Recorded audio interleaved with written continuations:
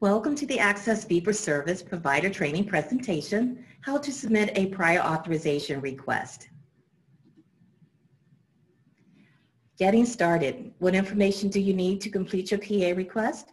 The Access Member ID, the Service Rendering Provider ID, the begin and end dates of service, ICD-10 diagnosis code, CPT or HCPC code, the total units by each service, and modifiers if applicable. There are 4 steps to create and submit a fee-for-service PA request. Step 1 is the case search. Step 2, case list. Step 3, event list. And step 4, activity list. Sign into the Access Online Provider Portal. Enter your username and password and click the Sign In tab. The Access Online Provider Portal main page will appear. Select the Prior Authorization Submission tab. This will direct you to the Welcome to the Fee-for-Service Prior Authorization web portal page. On the Welcome page, scroll down to the bottom of the page and select the tab Prior Authorization Submission. The PA recipient case search page will open. Complete the fields listed in the box below. The Search System box is defaulted to acute, no action required. Search by, click the down arrow. You have an option to select Access ID, Provider ID, or Case Number. The next field, Access ID Number, enter the Access Member Medicaid number. The Service Provider ID field, click the drop-down and select the NPI or 6-digit number for your authorization request. Next, enter the begin date of service and then the end date of service and click the search button. The case list page will open. If there are no case details that match your search criteria, the message No Records Found will appear. Click the Add New Case tab. The Enter Case Information box appears. There are only 3 fields to complete: the effective begin date, end date, and the description fields. After completing these fields, click the Next button. At the end of each step, the Verify Information page will present. On this page, you can make any corrections to the information entered. If the case information is correct, click the Submit button. If you need to correct an error, click the Edit button, make the correction, and then click the Update Submit button. Now let's move on to the next step, completing the event list. The PA case number has been created and appears at the bottom left of the page.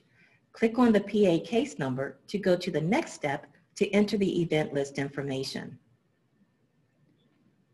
The event list page opens. If there are no event details that match your criteria, the message No Records Found will appear. Select the Add New Event tab to enter the new event details. The Enter Event Information page opens. The event type identifies the service type for the PA request. Click the down arrow and select the event type from the list. Next, complete the remaining fields. The requested begin and end dates and diagnosis code fields must be completed. Next, click the Next tab. On the event list page, you can also read notes entered by the PA team by clicking on the plus sign. Additional options include update and document attachments. Click on the sequence number to proceed to the final step to enter the activity list information. The Verify Event Information page will open.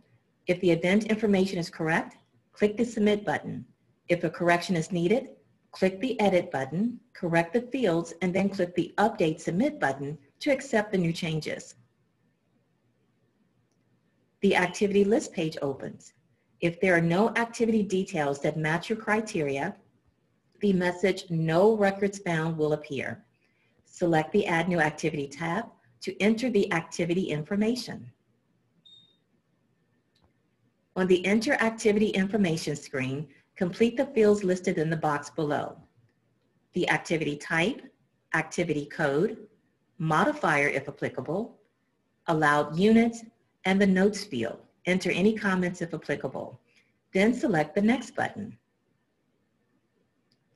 The Verify Activity Information page opens.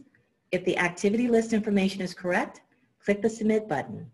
If a correction is needed, click the Edit button, correct the fields, Next, click the Update Submit button to accept your new changes. Congratulations, your prior authorization is completed. The phrase "Transaction succeeded" will appear, indicating that a new activity list for the member was updated. The case number will appear under the activity list. If you want to add additional activities to the same event, you can add multiple activities by clicking Add New Activity Type. This concludes the presentation on how to submit a prior authorization request.